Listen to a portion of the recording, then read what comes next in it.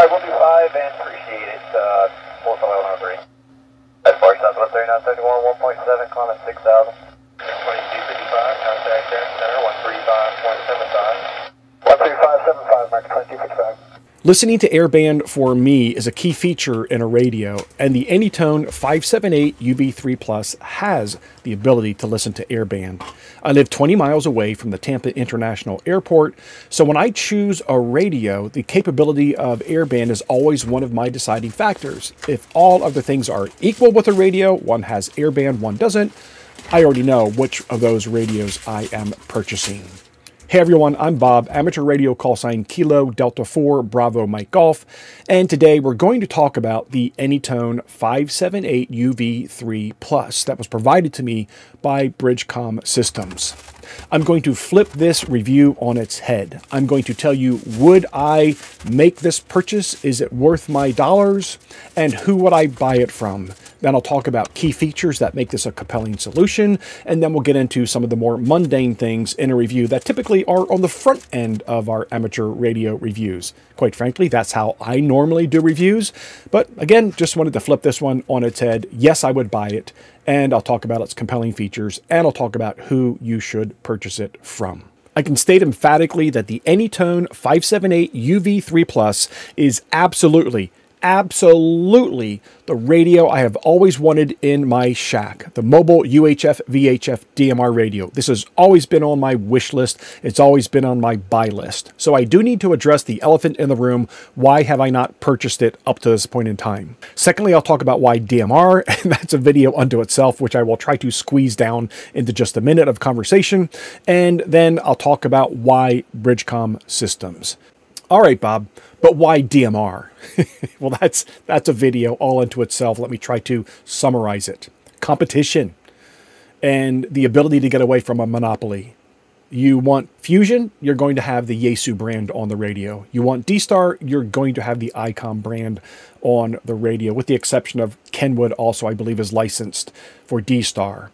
The more competition you have, the more options you have, and the lower you drive the cost. That's why I choose DMR. I imagine, I'm not an expert on this, but I imagine the digital functions are all very similarly capable in how they can communicate globally and can provide the functionality that you're looking for. I do not know that as an expert. That's an assumption I am making. But I choose to use a digital platform that is not a monopoly and more people can enter the market, and the cost of entry for you as a user is absolutely lower. What about the complexity of DMR, Bob? Well, I don't overly find DMR that complex. I work in relational databases. I am a high intermediate Excel user. I understand how data from one table is dependent on data from another table. I can do VLOOKUPs and pivot tables all day long. So the concept of having tables that depend on other tables, which is really what a DMR code plug is not confusing to me. So I don't have an issue with the complexity of DMR. I'm not saying, therefore, you shouldn't and can't, and you're inferior if you do, because everybody's mind is different. My mind easily wraps around what DMR needs to function. So let me tell you what you do if you don't have that natural inclination to understand relational databases. The answer is simple. Connect with someone who has that skill set. For me, that was BridgeCom, and that's why I would recommend you buy from BridgeCom. I don't know anybody in the US market that is more focused on DMR and AnyTone radios than BridgeCom Systems. You can buy AnyTone radios from a number of different retailers, but this is BridgeCom's business. They have a whole support base focused on making sure that you are successful in using DMR. And don't forget, this is an analog radio. I'll come back to that in a minute. So here's how I got into DMR. This is my AnyTone 878. I purchased it, I don't know, 4, 5, 6 years ago. I don't actually recall. And then over here is the first hotspot that's in the corner of my shack. So I purchased that as a kit along with a full code plug. I didn't know anything about DMR at that point in time. I made the initial investment with BridgeCom. And once I got that CPS software, I was able to download the code plug from my radio, and all of a sudden I could follow the logic of how you build a code plug. That became my education, and now I can pick up just about any DMR radio, any brand, any CPS, and build a code plug. I didn't go to code plug school. I mimicked what I learned from my 878 and my hotspot and the code plug that I initially purchased from BridgeCom Systems. So technology costs, having tech support costs. So you do have an initial investment if you want to get into DMR, but all you need to do is to get into it once, and then you can teach yourself how to be an expert from that point forward. Of course, if you already understand these things, you're a power user in these types of programs, you don't need to go out and make the investment in someone else's technical work on your behalf. But if you're totally new to this, it doesn't need to be foreign. It doesn't need to be unobtainium. You can do it by investing in someone else who's already put the effort into building something you can learn from. The 578 has a strong, ruggedized die-cast heat-sink body for heat dissipation, as well as strength and durability. And unlike some other branded radios, comes with all the necessary hardware to shack mount this or vehicle mount this. This is a digital and analog radio. I made a recommendation to someone recently. They were asking me about DMR and what I thought. I explained to them why DMR was a preferred mode to me, digital, and then they kind of asked additional questions, not sure if they really wanted to get into it. I said, listen, the 578, the 878, these are analog radios as well as digital radios. So if you're uncertain about digital modes, you're not sure if you want to get into them in the future, go ahead and purchase some lesser expensive radio with fewer features. That's always an option. But if you think you might get into these modes in the future, why not buy a 578 and 878? They are excellent, full-featured analog radios, so you can use it just like any other analog radio on the amateur radio frequencies of UHF and VHF. And then if you want that expandability in the future, the digital DMR, you've already made the investment, you already own it. The radio comes with a crisp, clear color screen with sufficient footprint to have both a VFO-A and VFO-B visible. We'll talk more about that in a minute. It's one of my favorite features. The radio has a clear and loud upwardly facing speaker along with an external speaker jack if you prefer the sound of an external speaker of your choosing. It comes GPS and APRS capable.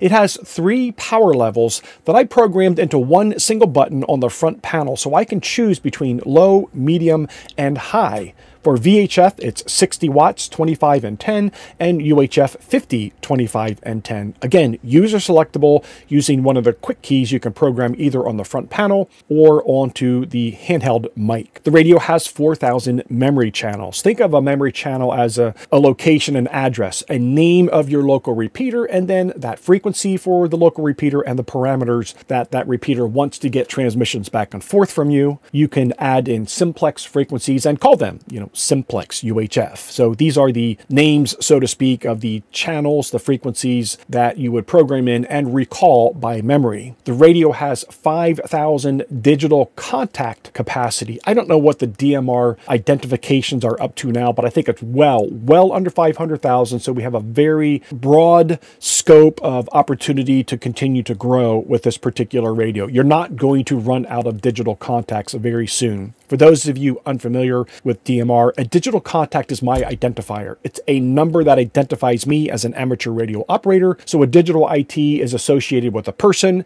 and a call sign. So if you program the radio to do this, when you speak with someone in the digital DMR mode, you will actually see their call sign and some more of their information. Dual receive is a very important feature to me, and here's an example of me listening to both Talkgroup 91 worldwide on one VFO while simultaneously listening to the Tampa International Airport Airband. Okay, thank you for that. I appreciate that. Okay, I didn't hear the zero part in there. Okay, the H2FT 70. Okay, Roger, well, awesome. For departure, American 2775 at 1300.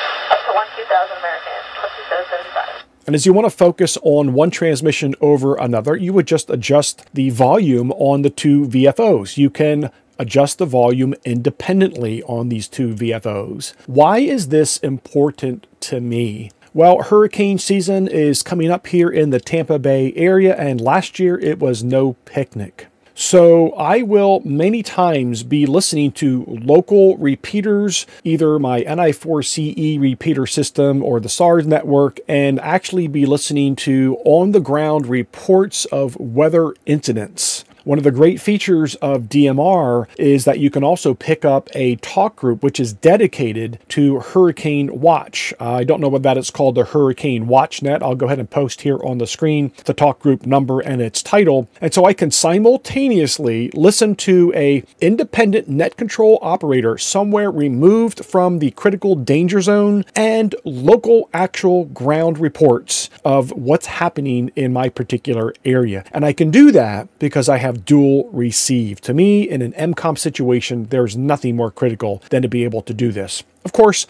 I'll have my HF radio keyed up at the same time, listening to the actual Hurricane WatchNet and one of the two frequencies that they might be transmitting on. DQ the net, DQ the West Central 40 Eagle net. This is Kilo Mike 4, Foxtrot Pop Alpha. My name is Kevin, and I'll be your net control. Night session. What's occurring behind me on the AnyTone 578 UV3 Plus is the daily EagleNet on the NI4CE repeater system. It's a net that's intended to train amateur operators how to relay traffic during an actual emergency situation. It should be no surprise to you, based on my comments so far, that I really like this radio, and I highly recommend it. I don't often give quite that glowing of a recommendation on a piece of radio gear, but I do on this one. I'll demonstrate how to change the startup logo from the AnyTone logo to any picture you want. For me, it will be my HOAHam logo. And then we'll talk about some other things, maybe like a crossband repeat. Can I take a humble UV5R analog radio, use the 578 as a crossband repeat, and get into a DMR conversation? I'll show you how to do that. Is there anything about the 578 that I would recommend to AnyTone they consider for an improvement? Well, I don't think they're going to be doing this at my request, but I think a larger screen or detachable head would be preferable for a mobile application. Using this in the shack, it's about 30 inches away from my face, and I can see it just fine. I have no problem reading that screen and seeing what channel I'm on, who I'm talking with. If this were in my vehicle, it would be nice to have a detachable head so I could get it oriented differently away from the body, and that I could have a larger screen. Of course, we don't want to be monkeyed around with changing frequencies and channels while we're driving. We want to be safe operators, but when I would choose to make a change, it would be nice to have something that's a little bit larger to see in my vehicle. AnyTone has offered the BT01. It is a Bluetooth detachable head that works with the 578 series of radios. And I think that's their answer to the detachable head for mobile use. Of course, you could do this in the shack as well. I don't own one, so I can't demonstrate it, but it definitely has a larger screen, and it gives you all the capability to control your radio as though you're touching the front panel of the 578. So I think that would be their answer to detachable head, larger screen. The BT01. Other than that, I have no complaints, and I am pretty picky. Just ask the people that know me well.